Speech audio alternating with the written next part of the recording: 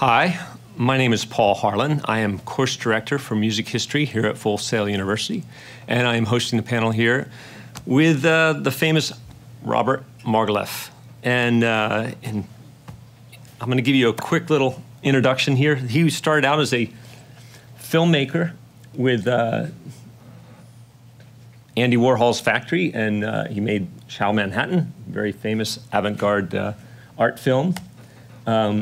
This is his much later period. In recent times, he's been involved with post-production until very recently. He in California, he has a Mikasa Studios. Now, way back in the 70s, he started Tonto Synthesizer with Malcolm Cecil, and of course, famously worked with Stevie Wonder amongst many other artists. Let's take a look at. There's a great picture of the three of them.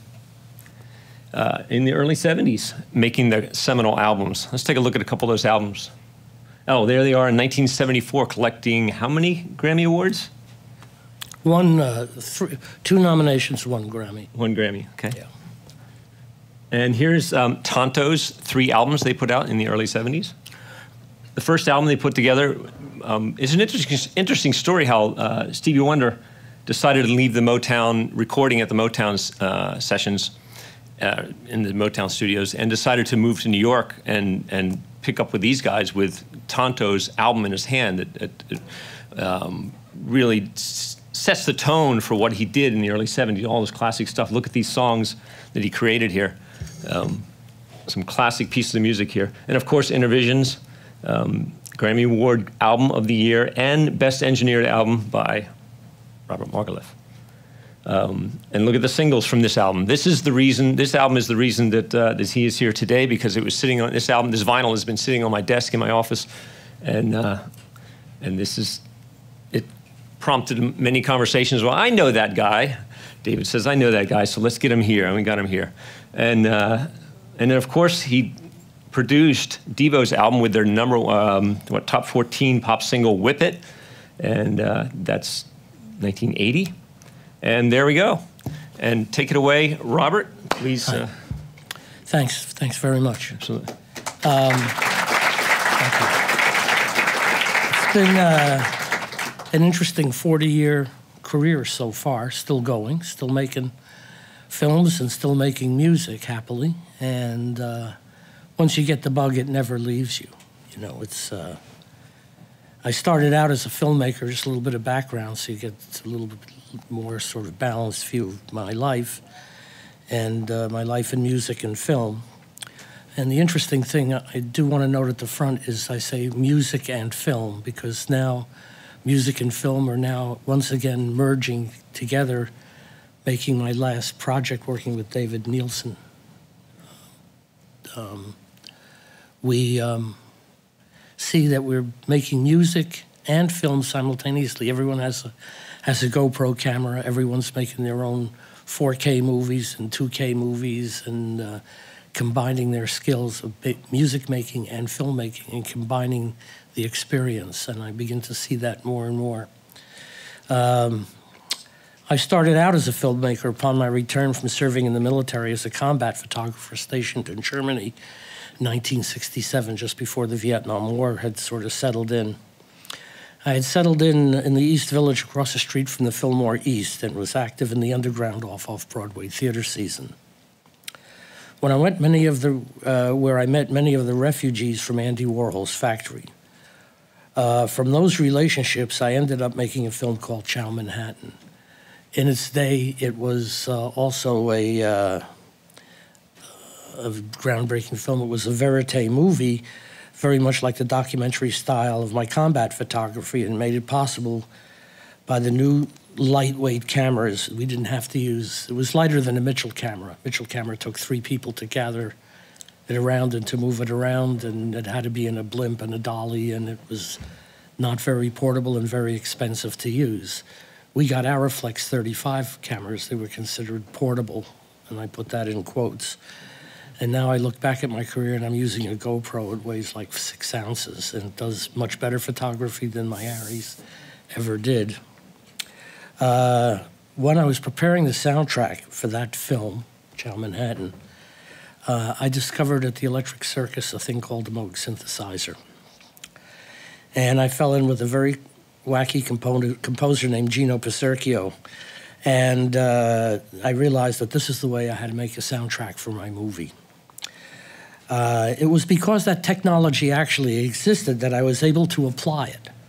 And because I loved the synthesizer and what it could do, it actually directed the rest of the course of my life and my career. After that project, I left filmmaking behind and was consumed by my new passion, making sound and music utilizing the synthesizer. There were no manuals or textbooks or courses for this like you folks have today, but I learned on my own and became a synthesist, eventually both making music and recording it. At Media Sound in 1971, which was founded by the creators of the Woodstock Music Festival, I became the studio synthesist and resident madman. They made TV commercials there, and I created electronic music and sound for the commercials. The night's maintenance man there was Malcolm, and we made TV commercials during the day, and Malcolm and I fixed the studio at night because all the analog equipment started breaking the minute you turned it on. Malcolm was an excellent jazz musician. We became friends, and in time we became collaborators and partners. Malcolm taught me how to become a recording engineer, and I taught him how to become a synthesist. And together we created Tonto's expanding headband, Tonto, the original neo-timbral orchestra. The band we still haven't seen what that instrument could do today because we designed that instrument to be played, one instrument to be played by 3 or 4 people at the same time. So the programming and the music was actually totally interactive. One person's program would change how the keyboard reacted for the other player. For example, we would have a master tuning bus. So if Malcolm was playing a bass line, the entire instrument would transpose off of that one bus. So he played the bass line, and he was playing C major, all the other keyboards would play in C major as long as I only touched the white notes. If he played in B flat, the entire keyboard of the instrument transposed immediately to B flat. So playing on the white notes, you could never make a mistake. It was really rather cool. But it also governed how the music was made. What did it sound like? Where was it coming from? People thought synthesizers were things that imitated the sounds of live instruments.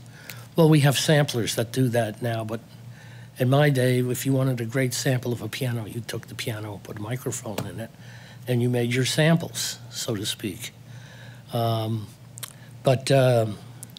We worked there at night in the studio trying to figure out what the heck we were doing, if what we were doing was even music. In many ways, you know, an instrument played by several people at the same time, to me, it's still an idea whose time has not come. Eventually, we made a synthesizer album called Zero Time for Herbie Mann's label, Embryo Records, and me and Malcolm played the instruments simultaneously. Incidentally, the synthesizer is now in Calgary, Canada, as of about 6 months ago, after 50 years of being played. And it has been totally restored, and it's at the National Museum, Keyboard Museum in Calgary, Canada. And it's being completely restored and will be made available to folks like you to go up and play and make music on, which makes me a very happy guy. Well, what's the significance of the history of this? It's about technology makes innovation and creativity possible. If art is to be art, it needs an element of originality. New technology can inspire new ideas. My introduction to the brand new technology of the synthesizer, while I was making a movie, that event determined my career would be from that moment on, including the hundreds of records and soundtracks I would be a part of. Because the next event in the story is when Stevie Wonder heard about Tonto through an article in Rolling Stone magazine. He came to the studio one evening to meet Malcolm and me and never left. He wanted what we had. We would work with him for the next 5 years. By the way, Stevie coincidentally came in the nick of time because by then I needed to be rescued from my day job, which was making Crazy Daisy toilet paper commercials in Studio A at Media Sound. And it was making me crazy. It really was. A guy would sit there, you know, with a cigar in the back of the control room and say, "Hey, kid, You know, I had hair down to my elbows and a joint sticking out of my mouth. And I didn't know about, you know, gray advertising. He said, hey, kid, could you make that thing sound a little bit more like a tablecloth? You know, I knew at that point my days were numbered. And strangely enough, at that juncture, through a tragedy, strangely enough, but also fate,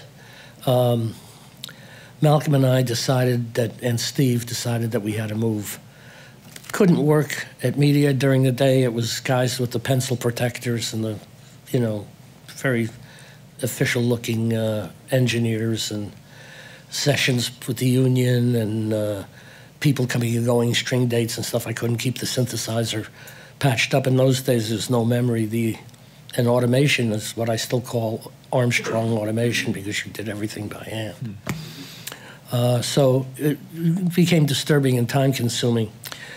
A new studio had just opened downtown in the Village called Electric Lady Studios. It was Jimmy's first private studio. It was the first studio built by an artist for his own use. The tragedy was that he wasn't really around very long to use it. That turned into a blessing for us because I could go down there with Malcolm and Steve, and it was literally putting my foot in a shoe that was already made. And we stepped into Electric Lady, and my world changed forever. That studio today, still playing, still making records down there. Records, as they say in New York. And we decided to apply the synthesizer to rhythm and blues. We became a part of the very creative music community. We worked day and night. There was no such thing as morning, noon, and night. We were on Stevie time, being unsighted. He didn't really have sort of a feeling of, well, it's 11 in the morning or it's 5 in the afternoon. But generally, we worked at night. It started around 4:30, 5 in the afternoon, and worked through into the evening. And was able to set that room up. It was so personal and human. We could set it up and we could leave our instruments up. And just a quick backstroke for a second, when I was a kid in high school, I had the privilege of working with an unsighted person, and I taught that person how to ski with a bell on my ski pole. But I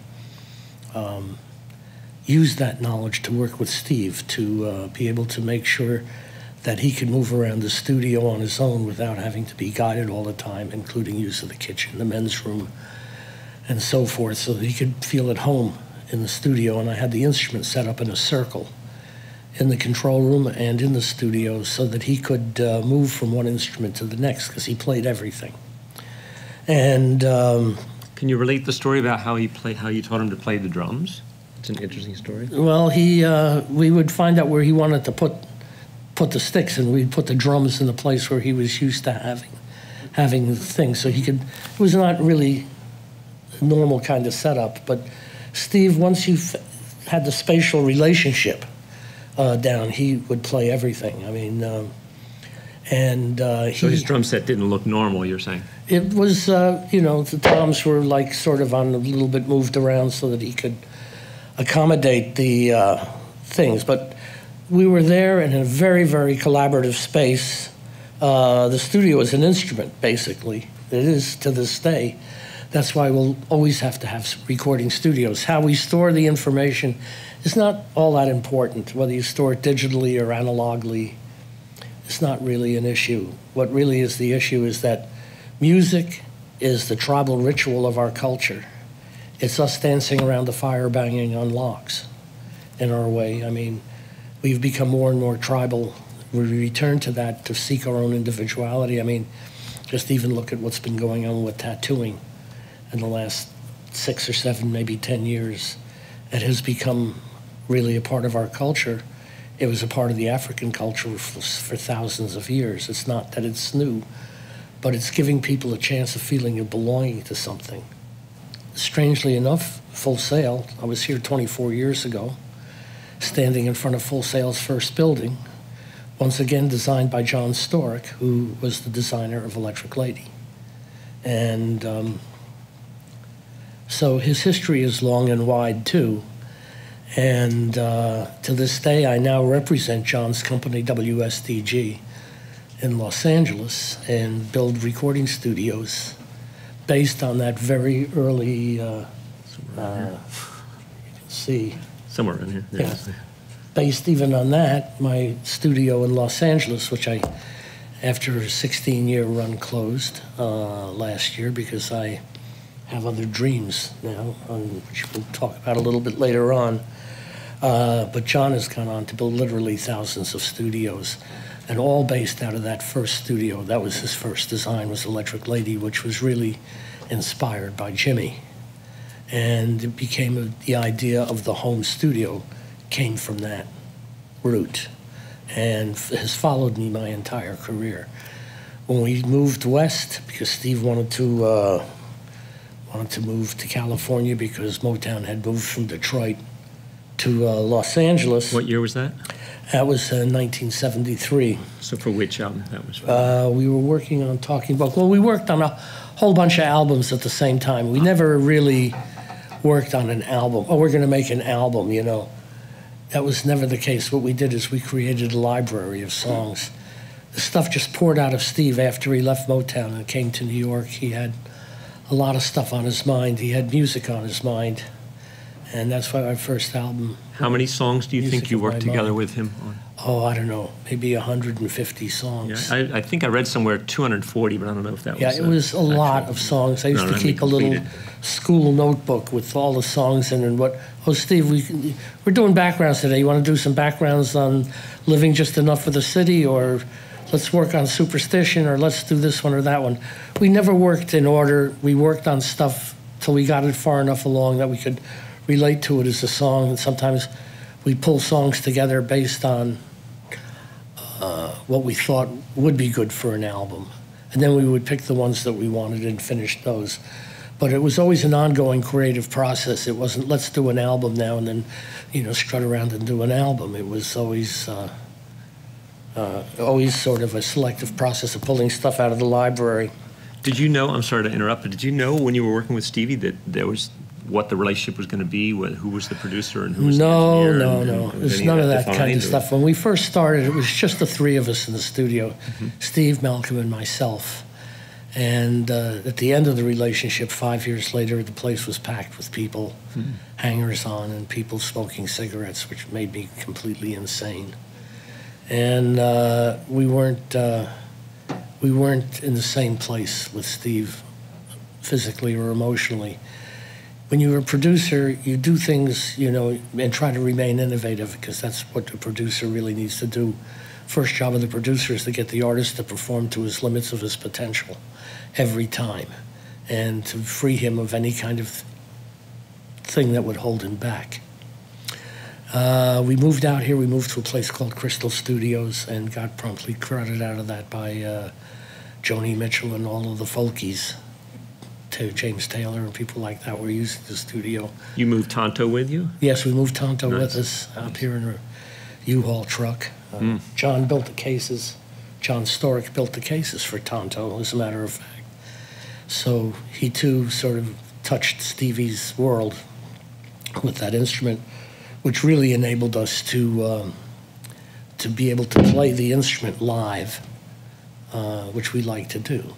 And the instrument was not a polyphonic instrument. A polyphonic instrument would be something like a Hammond B3 or a Rhodes, where you push one note down, all the notes have the same sound.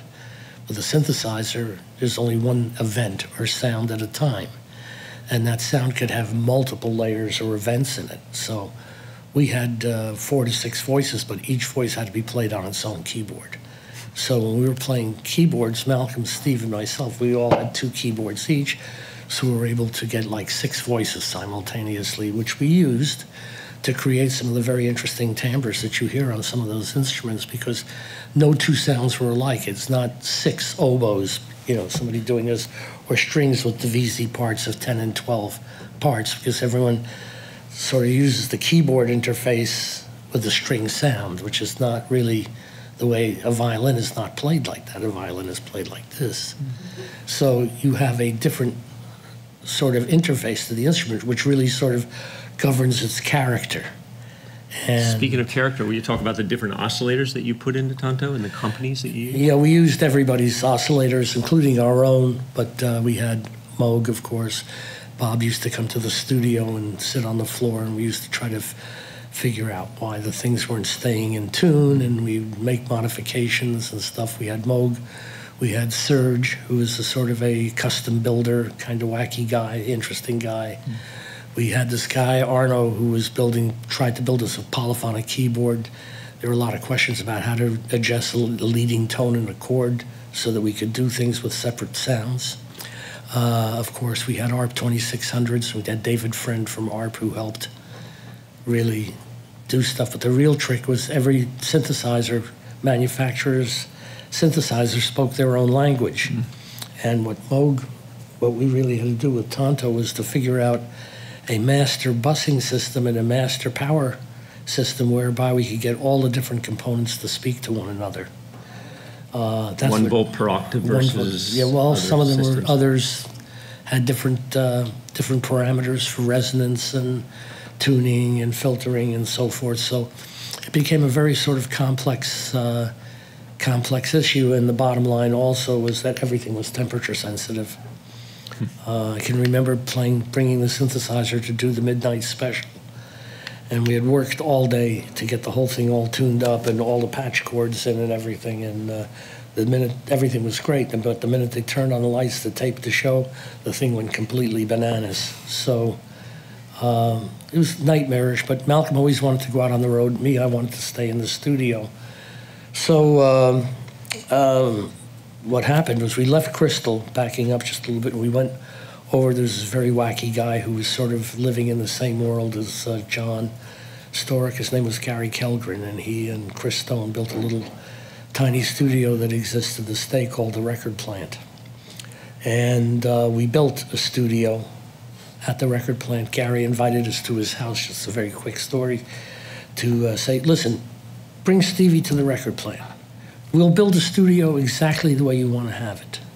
And we'll do whatever it takes to have Steve come to the studio. It'll be yours 24 hours a day. We, of course, felt like big shots. We were buying studio time by the year, which was a kind of a very unique thing. First of all, being independent engineers, most engineers were employees of the studio, not employees of the artist. So it was a very different world. So we went up to Gary's house, which was on Camino Palmero in Hollywood. It was like this big old haunted mansion, former Canadian embassy. Once again, the Canadians are in my world.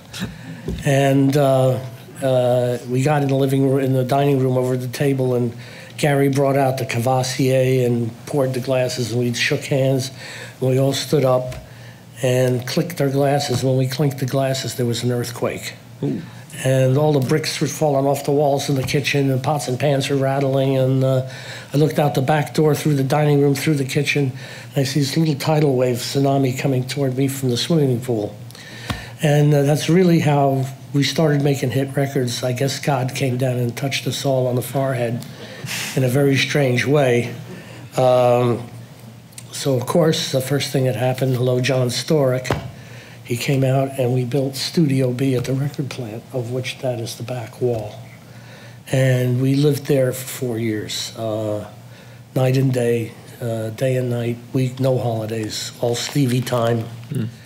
It was also the first room that I started experimenting with quad recording. Quad had just basically started to become a format. CBS, Columbia Bell Labs, had developed some technology called CS, I believe it was called. And we started experimenting with that. As a matter of fact, one of the first, Tom Hidley came in, we put in big Hidley monitors, 4 of them, in that room at ear level. And ear level monitoring is, today, a lot of people take that for granted, but remember that that's not the way it always was. Why do you go into a recording studio and you see the speakers near the ceiling? 2 reasons. One, in the film world, you want to get the sound over the audience's head, but the most important reason, there was a control room window in the front of the room, and you had to get the speakers over the window so you could look into the studio. So we started building a room out there. Tom did his monitors. We hauled him up for anechoic testing on the roof of the studio at night. And we built the first Hidley monitors with the big wooden lips. And we had that room, and in that room, Malcolm and I mixed the very first version of Superstition in quad. And it was fantastic. It just made your hair stand up with the horns coming up at the back and you occupying the same space as the music, and that never left me. Where do sounds come from? How do our brains ever figure out where a sound is coming from? I mean, you take it for granted, you use your eyeballs to say, oh, I'm right here, I'm standing in front of you. But if I walked to the back of the room right now and started talking to you from the back of the room and you were looking forward, how does your brain know where that sound is coming from? That was always a kind of a thing for me, because then the motion picture world, I started to really understand that people wanted to mix with a view towards having people suspend their belief in reality. And I became very fascinated with that. Unfortunately, Quad Records didn't really make a big noise because we couldn't figure out really how to get the quad sound into the vinyl. We were never really able to get that last little inch to make that happen.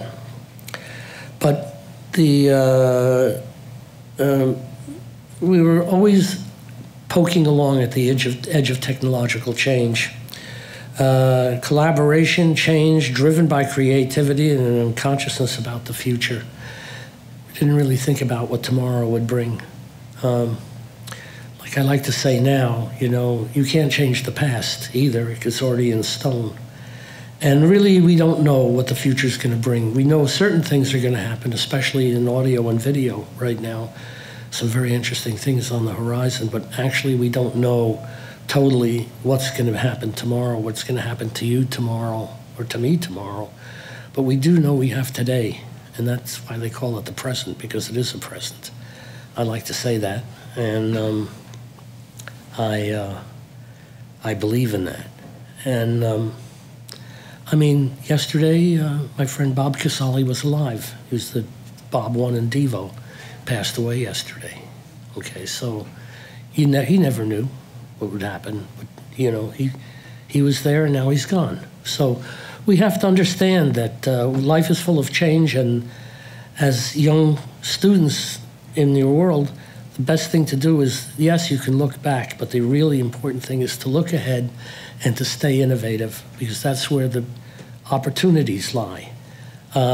If there wasn't the synthesizer and there wasn't Bob Moog, I wouldn't be sitting here right now. That synthesizer changed my world. But the reason I was able to get into it is because it was there for me to get into.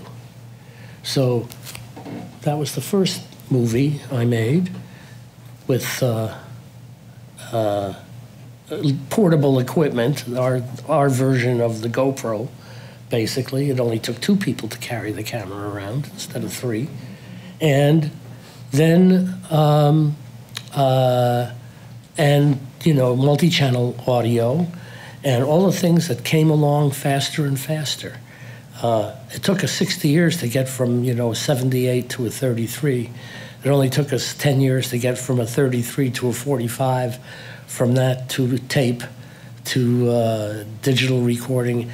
You're looking at what I call really the convergence of all the technologies are moving into a thing we call singularity, where my cell phone has more power than the computer that took us the space shot to the moon. We live by our computers. Everything is on our computers. So with all that change, what do you find is the most interesting and promising for the future as far as technology and affecting our lives every day? Well, it's going to continue to affect our lives more and more and faster, as we can see. I mean, how many people here remember carbon paper? Not too many. All right, that was a very advanced technology, the mimeograph machine. Right, as a kid, I remember the mimeograph machine. But now it's a PDF. It's the technology. We assume the technology's around us, and part of the important thing to understand about that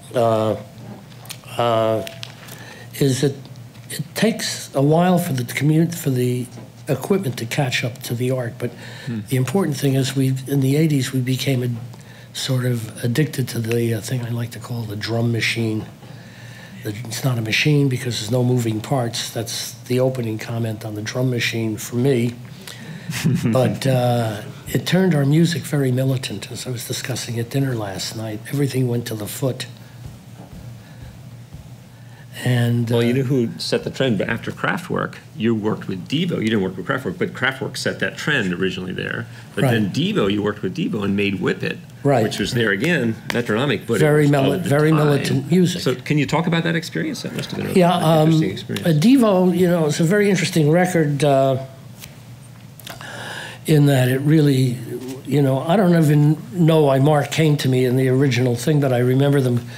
I was sitting in the front office of the record plant, which had sliding glass doors overlooking a parking lot. And these two Volkswagen Bugs came barreling into the parking lot with the blacked out windows. And out of these two cars came Devo. They were dressed in black jumpsuits with hip boots, rubber hip boots, the funny hats, and the hats had hose coming from the hat and running up their nose. Okay, of course the record plant was very, what do you call it, nom de plume or whatever. Nothing really was supposed to faze them at the front desk because people were coming in that place who really belonged in the Zoo Parade for the most part. And they arrived, but these people actually brought the place to a stop. They were on their own revolution, and very interestingly had the notion of what was happening, devolution of our environment. It was really very big on their minds back in 1984, long before everyone started running around waving their arms about global warming. And they were concerned about our food being poisoned by GMOs and all the stuff we sort of take for granted now. Me, being the political creature that I was, became very fascinated with that. But really, if you undress the Devo album, you'll see it really is an R&B album. I used a lot of the same techniques that I used with Steve on that record. You'll note, for me, reverberation, for example, connotates distance. I don't want to have a record where I'm always looking from the back of the hall down to a band on the stage with this huge amount of reverb. The more instruments and the more reverb you put on a record, the further away the band becomes. The performance gets more and more distant. For me, I want to have the very lively experience of experiencing the band close on. As a matter of fact, that's why I so love mixing Superstition and Surround, is that I could get the band and the instruments to occupy the same space as the listener. That is the most intimate kind of recording. So for me, I was not a big effects person, and I knew that the guys had their own, the Devos had their own particular sound and their own particular style, even to this day. So we got to work, we did one or two sides together, and it just really felt right. And we did Whip It. And, yeah, talk about that sound. Can you talk about that sound? The Whip It Good was a bullwhip in the hallway at the record plant. It was literally that. It was literally that, a bullwhip in the hall. It was two long studios, a hallway about 3.5 feet wide between them with no roof. It was open to the sky. It was like two separate buildings, and we used to go walk down that hallway. One side was Studio A, the other side was Studio B, and the jacuzzi and the pinball room. And we would be in there, and we would crack that whip. You know? And we recorded that. We had a good time. The record was, it was really sort of at the edge of the technology. People thought we were a bunch of lunatics, which we were. And we worked very hard, but again, that record plant was, again, like Electric Lady. It was a very intimate, personal facility. It isolated the studios one from another, which are the technical aspects of it with Tom and with Tom Hidley and John. But that room really sort of, again, was skating on the edge of technology in terms of having the correct trapping for guitar amplifiers and all kinds of stuff. So that was the lead into today's current trends of the last 20 years of starting your own project studio in LA. Right, There's it's thousands. Yeah, thousands. everyone has their own studio now, and again, studios are musical instruments in themselves, and that's something that you need to really realize. A studio is a place where you, as a human being, have to live for long hours at a time. It needs to be comfortable and friendly, and you don't have to feel threatened in that space. And you have to be able to have command of your technology in there. That doesn't mean you have to have an aircraft carrier or a recording console in there, but you do have to have a space where you can have a tribal experience, and by that I mean making music with more than one person at a time, where you can really, you know, how it affects to this day, the technology really affects our lives. Your folk instrument is the laptop. My folk instrument was a clavinet. My folk instrument was a guitar. Your folk instrument is a sampler. They're not better or worse, they're just different. The technology, I mean, if I pulled the plug, the school would disappear. I mean, literally. I mean, no electricity, no music. So, no computers, no music. Now, in electronic music, we've watched the trends in the last 60, 70 years of electronic music where the technology has driven the sound of electronic music. And you've obviously grown up through that. So Right. Tell me about your experience as the sound progressed from analog synth to digital synth to computers. Or do you want to talk about that? It's the sound and the song. It's the sound and the performance. It's the execution of picture and the execution of audio. How you store it is not the end of the road. It shapes the technology, as I wrote here. The revolution is not just in the media business, but in a more profound way. Our entire culture has been in transition on many levels, primarily in how the role of technology continues to affect our lives socially, personally, and especially in business. How do you get a record deal today? How do you get people to listen to your music? I like to say everybody is out of the bleachers and in the field. Everybody is making music. Everybody has a record album. The album itself is the performance of your work. A lot of these albums that you folks make never see a studio at all. They exist primarily in the medium. The medium is the message. Marshall McLuhan, 1954. There you go, yeah. It's come true. It's kind of Orwellian in a way, but it's the world we live in. It's a very democratic medium because everyone has a chance. There are no more gatekeepers to say, all right, kid, I really like what you're doing. We can payola up CBS and a whole bunch of these other guys and get your record out there, and we'll see that the guys are taken out to the Solly's for lunch, and we'll play your record in the afternoon, and so on and so forth, as it was in the olden days with Roulette Records and the olden days with all the Motown and all these other guys and, you know, DJs and payola and all the scandals and all the stuff that went on. It's no different today. I mean, it's a different world, but now there are no more of those guys who are going to say, oh, I really like James Taylor, the great A&R men like John Hammond and Clive Davis and people like that who say, that's a great artist. I'm going to get behind him and spend money on that artist. No one needs to spend money on an artist now because the artist can do it without the money. The gatekeeper not that important now. And it puts everybody on the field, but then how do you define what's good and what's bad? There are no more A&R men. Mm-hmm. So people decide, like the song Lord that won the Grammy Award last couple weeks ago. She's a New Zealand artist, put her song out for free on Spotify, or on, not Spotify, on SoundCloud. And the world found out about it and drove a path to her doorstep. She didn't have to send it out. And like you said, she didn't have a gatekeeper. The people decided that song, they liked it. It's very democratic, but it's also very noisy. But that is an interesting place to be because now you're not only dealing with music, but you're dealing with image. I mean, just think about how our music world has been changed by the iPod, which was invented in 2001, by the way. Then after that, we started having such things as peer-to-peer blogs, websites, social media, MySpace, Facebook, YouTube, Twitter, Wikipedia, Netflix, Hulu, text messaging, viral and guerrilla marketing. And now we have all things indie, long tail, and do-it-yourself, while many of these phenomena are still trying to figure out ways to monetize what they all have in common. They're all game changers. And those are the things that you guys are dealing with now. They changed not only the way we thought about and experienced entertainment, especially music, but they changed our behavior in relationship to the content and the artists who create it. No interlocutors, no screening structure. It's democratic, it's on demand, it's on one-to-one. And that is really, the reason I wrote that down is because I think it really is the nub of what's going on now. Music's never gonna go away.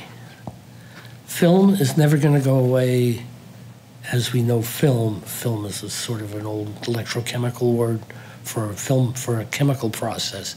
It has nothing to do with films and footage. It has to do with bytes and bits and digital storage and stuff. So I mean, there's no longer motion picture film in the movie house. It's sent out digitally. We don't take out $3,000 worth of prints to a movie house once a week to change the movie. They can change the movie at will. So the whole structure of entertainment is changing, but it's become very much more personalized. In the process, we've lost some things and we've gained some things. Some of the things we've gained and some of the interesting things that are coming down the pike, I think are going to be very, very major, especially for guys like you who are just getting going. And that is that we have finally gotten to a place where we can deliver online content with full bandwidth and not have to suffer through, 8 and 10 hour downloads to get somewhere, to listen to something, a movie or a film or music or anything else, but that we can stream high definition. And now finally, we've really sort of moved from television. I mean, how many people here have cable television? 1, 2, say a half a dozen people have cable television in this room. How many people watch network television? That's exactly what I'm saying, because people are not going there anymore. Nobody wants to have gatekeepers and you be home at 6 o'clock to watch Tom Brokaw or whoever it is that you want to watch at some appointed time. Time shifting is rampant. The whole structure of commercialization of the media has changed. And for me, if I want to watch the nightly news with Tom Brokaw at 2 a.m. in the morning, I take out my cell phone and go NBC Nightly News, and there it is. Or I want to watch the Olympics, or I want to watch whatever I want to watch. I want to watch it on my terms. I want it to be delivered my way. And now, finally, we're delivering this. This is my latest film-making adventure. Again, shot entirely with GoPros. David Nielsen, your trusty composer in residence, wrote the music for this and has been writing seafaring music for me for years. And once again, from Canada. I'm working with another band now from Canada. I don't understand why everything... Here I am at Full Sail University. My movie's called Sail Away. I seem to be caught in this sort of sailing mode in my life. But here is a project that lives entirely on the internet, will be up in running this year. It's two-way communications. People can send in selfies of why they want to go to sea on one of these boats, these tall ships. And we curate their videos. They do with their GoPros and their Blackmagic cameras. And the ones we really like, we post. We have a two-way street, we can see. The ones we really like, we invite those persons to voyage on the boat. And when they're standing on the deck, we say, "Why are you here?" And they say, "Well, this is what I was doing." And then we can cut back to that image of them in their real lives so we can see who they are and why they're sailing. This is an interesting boat. It's one of the boats we call a hippie boat because this is a boat that sails out of Seattle, and they take a lot of kids who have had trouble in the courts, and become crew on these sailboats, and they changed their lives forever. I'd like to stop talking for a minute. I'll show you this. This is David's music, and I'm very, very proud of it. It's going to be, you can get the idea. Have you ever wondered what it might be like to leave it all behind? To run away to sea for good? Or maybe just for a great adventure? Do you want to be part of something bigger than yourself and good for the planet? Well, you can sail away, and you can be part of this story.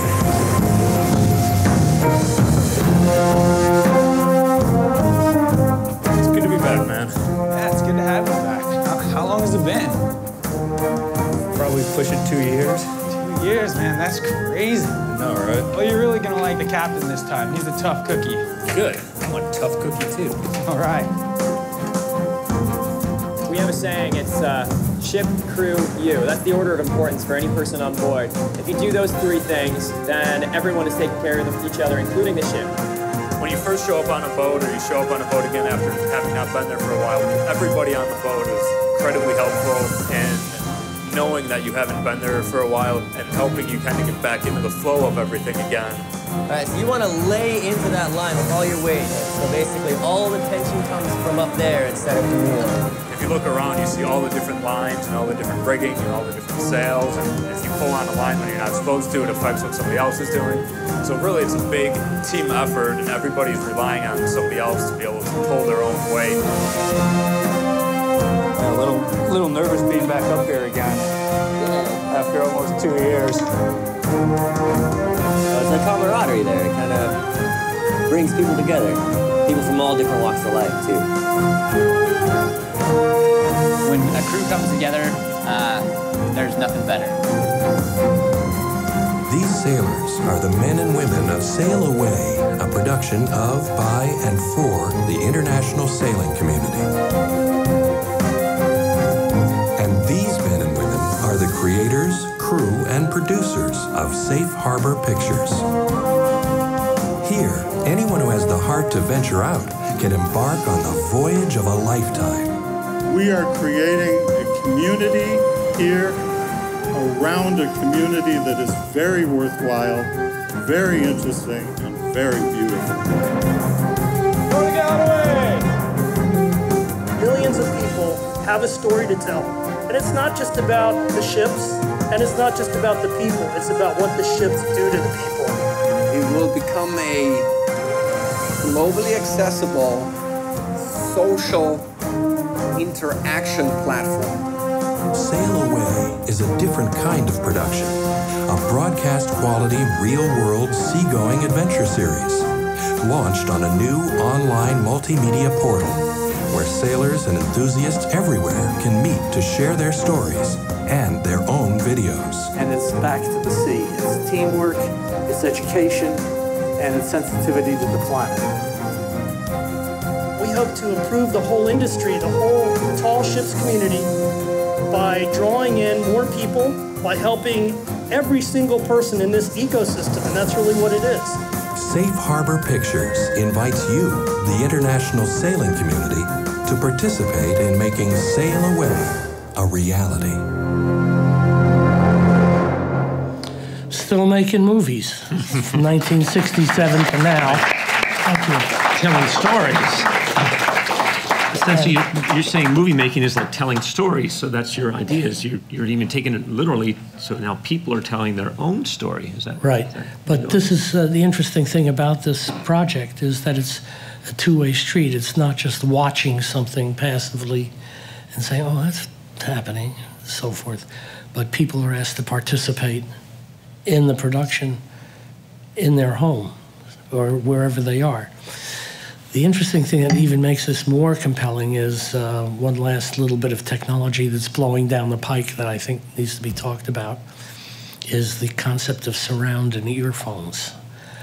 This is the last step that we really need to be able to deliver content as it's intended to be delivered with no compromises, no medium modifying the message in this sense, is that they have developed technology now. It's called Headphone X.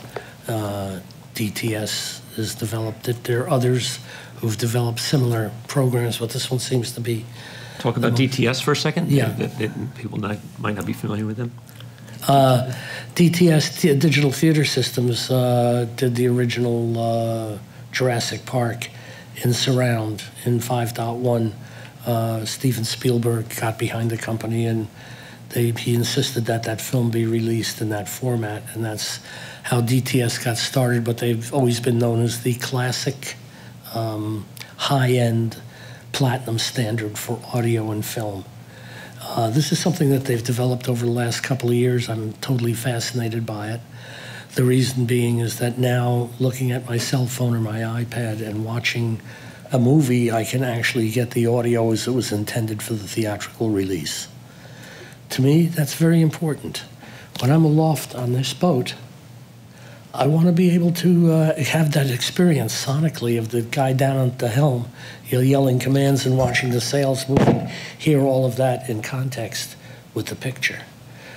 Now we only are able at most to do it in stereo with limited bandwidth. That wall is soon to disappear. And we will have full frequency, full surround on a cell phone. And I think that is going to be the next major step forward. It will bring surround to the masses, not on your father's sound system with the subwoofer in the fireplace, as I always like to have your mom say, honey, get that subwoofer out of the fireplace right now, right? Those days will be at an end, because you will be able to take it, and in 10 years, when you're my age sitting here on the other side of the microphone, you will be taking surround for granted, just as you will be taking 3D for granted. I've seen fantastic 3D on a cell phone. So, yes, we will be, in some cases, using it to imitate reality, but I think in the long run, we're going to start to see all this media in a very new light. I mean, for me, I would rather be sitting inside a performance than sitting in front of it right now. They say, well, this is a performance of, and you imagine this proscenium arch, you know, thanks. I'm bringing that up. Sure. You know, and here's the performance in front of you, and it took 3.5 minutes to perform. Well, all of you in this room know that a lot of pop music doesn't take 3.5 minutes to perform. You're in the studio for weeks on end, overdubbing and underdubbing and flubba-dubbing and doing whatever it is, fixing everything you've broken because you didn't record it right in the first place. And everything you record needs to be re-equalized and read this and read that. If you hear it right the first time you record it right, leave it alone. You know, it's good when you got it in your head from the get-go. What's happening is that we are beginning to see the media converge totally. The reason I bring this up, this is a console designed by a friend of mine named Stephen Slate. You actually have one of these here at the school. It's, I believe, in your remote truck. I would recommend that you guys take a look at that, because what that is really is a huge multi-channel mouse. That console is actually the back end of a Pro Tools rig.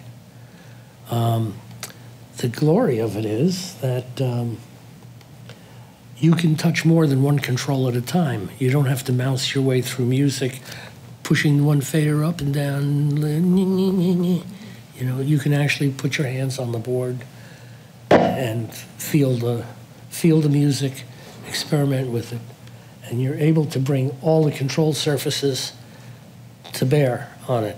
The interesting thing about it is it's a glass console, which means you can change how the board is set up, where you want to put the equalizers, where you want to put the remote control machine controls and everything. You can orient the console in any way you want. But the ramifications are that this can also be used with an Avid to edit movies. Instead of that being faders, there are some slides that, I don't know if you have them, where you can actually see the sound streams of the Pro Tools going across the screen. You can edit like this with your hands. Okay, I love that. You liking that? You can actually edit with the edit much more visually and much more dynamically by virtue of the fact that you can see, excuse me, what you're editing. he's also done some interesting emulations of he makes great stuff. Analog gear, which sort of helps you relate. But is it an analog piece of gear? Not really. It looks like one, but it's really digital. But the ability to do that is interesting. The other interesting thing is that soon we'll be seeing Avid picture editing like this on the same surface. So conceivably, you could walk into a room and say, I have an idea for a 2.5-minute film about sailing. You could have all the picture edit in front of you on the screen like that with your hands. And then with the mere flick of a switch, you can be working on the audio. So yes, that's in the beginning stages, but this is a very interesting vision of the future. That and 7.1 earphones and things like that are things that you guys are going to be making product for. So talk about that company, Headphone X. Talk about that company a little bit. Headphone X, DTS, which I described earlier, is able to now take a normal set of headphones. You can get the demo, which is on the online, DTS Headphone X. And you can actually hear the musical placement of left, center, right, left, rear, right, rear, sides, and 4 elevation channels on a set of headphones. Where I'm headed next week is to meeting with DTS, since I've worked with them in the beginning years and years ago as their sort of ambassador without portfolio. I used to do all their demonstrations and theorizing for them for all the major trade shows back 15 or 20 years ago. And Sail Away, my series of running in both directions, will be in 7.1. That's where that's going. So you will not only experience the imagery, but you will experience the audio the way I think it should be handled in the first-class quality. And it gives you a chance to say, oh, why the hell do I have to mix this and be fancy about it? It's going to be an MP3. It's going to sound like audio coming through a screen door. You know, that's over, okay? Quality is back to stay, and you guys got to really concentrate on doing it the right way. And that doesn't mean returning to analog. Analog's fine. It's a good way of storing information for certain things. It has we're predisposed to its sound, much like you guys are predisposed to hearing about MP3s. A lot of people on this planet haven't heard music in any other way than on an MP3. So why... and they don't even know what really good, high-quality music is. You have the blessing of being at a school like this where you can actually, you know, take the time to experiment with this and to do some adventuresome stuff. Why don't you guys do some surround mixing, but do it from the get-go and conceive, you know, do a Beethoven string quartet with the microphone in the middle and the 4 instruments around you. Think about moving instruments in space because they'll never be performed live. It's not an imitation of a live medium. A recording is its own performance. Every time you play that performance, it's a performance. Every time you play that song and you put earphones on, it's a performance. Just as much as when I was a kid playing music from the Brill Building on the publishing company on Tin Pan Alley, when my father was a kid, you know. It's the same thing, but now we have a different way of expressing ourselves. And the important thing is the song, the song, the song. The content, the content, the content. The storage, it's all very well and good, very intuitive. You can learn how to push every button in the world in this place. But if you don't come into this place with some measure of creativity and inspiration, you're not going to get anywhere. That's what separates the wheat from the chaff. Does there anybody have any questions at all? I'm happy to answer. What would be your advice, since you've been in the industry so long, on for women and women that want to be engineers, but you probably didn't see very many women in and out of the studio working. So I was just wondering, maybe what would be your advice? You know, it's a really good question, and I think it's a very important question. I think there's a lot of room for women in engineering. When I first had my first woman assistant, her name was Joan DeCola. She worked at Electric Lady. She was a bookkeeper, and she swore like a sailor, though. I'll tell you that much. But we had her down to work with us, and it used to be a guy thing. you know, engineering. It was for the guys. That was sort of the male witch doctors. There were no female witch doctors. And we started getting gals to work early on. It has been a rarity, but I think we're seeing more and more of it. It is not an exclusive male-dominated club anymore. There's some very, very fine female recording engineers. I would note, with particular note, the lady who runs the sound department at Skywalker Ranch, Leanne Myers. Leslie Jones also. Leslie Jones, I'm sorry, yeah. Leslie Jones, the perfect example of somebody who's been in the career, made it a long-term career, and probably one of the best engineers on the planet. Post-production engineers. Yeah, post-engineer. There is room, especially in post world and in sound design. I find that there are a lot of women in that. I also see a lot of women moving into gaming and into the areas where it require a lot of intricate work. Guys sometimes don't really have the patience for it. But the ladies do get in there and they do work that. And I think it's a very important career path. And I praise you for making an effort to get into it. I think you've made a good decision. Hi, my name is Amanda, and I'm partially deaf. My question to you is, sometimes I encounter situations where people are like, oh, you can't hear out of one side, so how can I trust you? What are your opinions on having engineers who are... Are you hearing impaired? In one ear. Uh-huh.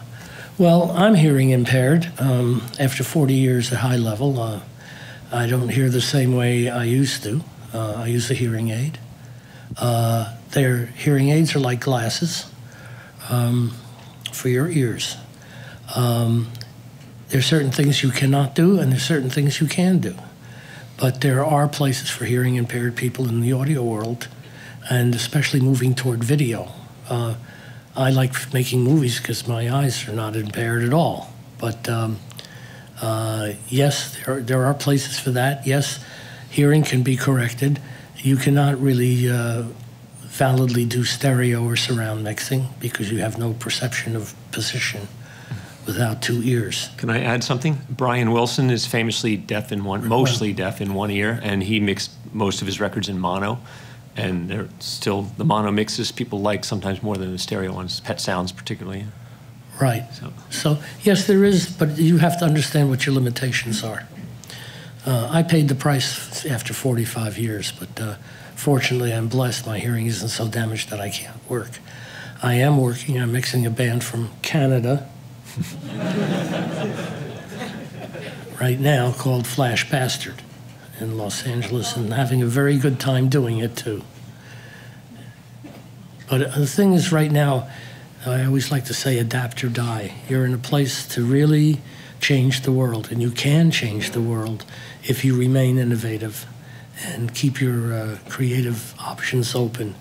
Don't look back, say, oh, I wish, people come to me and say, oh, I wish I was born when you were, when you were working with Stevie and the Isley Brothers and this and that. I say, no, no, no. That was then, this is now. You have to make your own, gravy. And you can make gravy now. It's a different world. There's no more gatekeepers, like I like to say. Everyone's out of the bleachers and in the field. But you're in the field now. Take advantage of it. Be your own person. You can be your own artist, your own businessman. You can be your own creative person and make the world go round for you. You don't need as many people to be famous either. You can sell 10,000 records, and without all the other people with their hands in your pocket, you can do just as well as somebody who has a major record deal who's selling 150 or 200,000 records. You know, back then, a budget for a record was $250,000. That was considered a budget to make a really first-class LP. Well, today, prime super budget from Sony, $80,000. And it's not even in the same dollars. So know that, you know, the medium and the model has changed. You have to exist in a new world, in a new space. It can be done. You guys are here for a reason, to be able to develop your craft and your art. And that is the best way to start, is to be educated. Because once you get the knowledge in your noggin, no one can take it away from you. And that really is what's most important. Any other questions?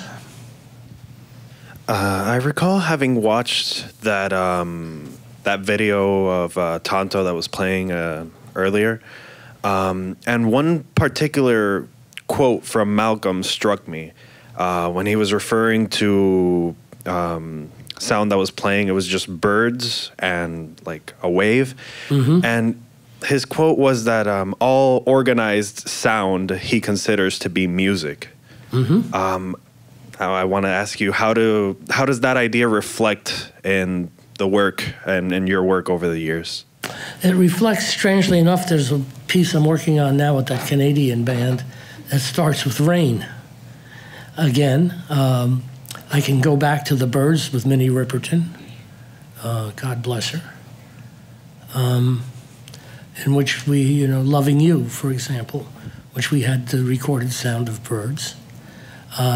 Living Just Enough for the City is another example of creating a space and an environment where we created a cityscape for, New York, just like I remembered it. And you hear the bus pull away, which was really an oil truck at 4 o'clock in the morning on 57th Street, me running around with a Niagara trying to, oh, could you do that again, please? Stuff, right? Whose voice was that doing the voiceover? Johannan Vagoda, Stevie's lawyer. Oh, nice. 40 years, clunk. Nice. Right? But those little sound vignettes are like making movies. It's the same thing as a movie, okay? You create this ambient space, you create a space, and the space itself tells a story. Stevie being unsighted, this was something that we really loved doing because we could create these sound environments in which he could set the song. And I think now we're beginning to see when you have your GoPro camera, you can say, oh, I'm going to set the drone up over here, do this shot, I'm going to create this kind of an effect, and actually be able to hear it, to be able to stand on the bow of a sailing ship and hear the skipper and the stern and the poop with at the wheel, giving, bringing the ship around and giving the command and hearing all the rigging moving. You don't have to see it as long as you can hear it, and you can paint the picture in your mind of it. That's what I love about radio drama. When I was a kid, there was the Lone Ranger, there was the Sky King. There was Tom Mix, there was the Lone Ranger, there was, a lot of these shows that were on the radio for 15 minutes a night. I would be welded to the side of the radio to listen to them because I could paint my own picture of what it looked like. It's like reading a novel where you create these beautiful images. And now with all the equipment being so portable, you can do that too. And it's a big part of storytelling is to be able to set the scene. I'm really glad you asked that question. It really is important. It was, that was really what set a lot of Stevie's stuff apart is we were able to do that kind of stuff. Especially, I think the first real meaningful one was Living for the City. That soundscape was like really critical to the song. Any other questions?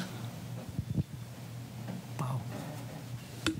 Hi. Oh, by the way, I'm having a ball. I'm loving this.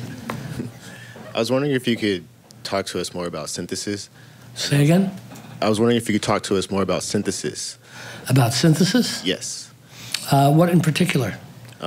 Designing your own sounds and staying away from presets. Okay. That's a good question. A lot of people think synthesizers are things that synthesize the sounds of real instruments. Oh, here's the Bosendorfer keyboard library. Here's the London strings, and there's all the guys over there in London all playing A together and B and C and stuff like that. But that's not really synthesis. That's really what I would call sampling, which is another art form in itself. It has something to do with synthesizers, but synthesizers themselves, and the first synthesizer I had, didn't have a keyboard at all. It's not a keyboard instrument. A synthesizer can be played by a variety of interfaces. It can be played with a string interface. It can be played with a wind interface. It can be played with any kind of an interface that you can attach to your body in some way, or blow into or hit or something. It just takes that energy and translates it into something else. A synthesizer creates events of audio that are created entirely from vibrating electrons. It has nothing whatever to do, and I'm often extremely critical of people who will, like, for example, will do a string part on a keyboard, right? And do division of more than 3 or 4 voices. Why? Because even if you look at a symphony orchestra and you figure out maybe if you're 6 parts division in a string section, first and second violins, violas, cellos, and bass, contrabass. So when somebody does this on a keyboard and makes strings, you know that the interfaces have become crossed. If it's going to be imitative, then the imitation should imitate the interface that's used. It's not really successful if you play a guitar, rock guitar on a keyboard. It's not going to have the effect of somebody doing this. So the interface is also what governs the audio, the sound of the audio, how it's played, and how music is written for that particular instrument. So, music, there are often successful transcriptions in classical music from one format to another because a lot of the instruments we take for granted today in classical music weren't really invented when the music was written for that particular instrument. I mean, I don't know how many different transcriptions of Bach we have, probably millions, but the original instruments are not anything what they sounded like during Bach's time. Or Beethoven's piano was very different than the piano of Wagner, for example. The instruments evolve and change, but synthesis takes vibrating electrons out of the air, out of space, and you create a sound that only occurs in your mind. And that is the trick of being a good synthesist, is to be able to conjure those instruments in your own head to find out really how you want things to sound. It's not you taking a picture of the real world. It's you taking a picture of your inner world. That's what makes it really so interesting. A synthesizer, you can hit one note, one switch, basically. Keyboard, after all, is just a series of switches arranged in a way that we can get to with our fingers. But that one switch could trigger 29 or 30 or 100 different events inside one particular sound. So, I might do this, and all of a sudden we have, the sound of the birds and the ocean crashing on one note. Just do it. There it is.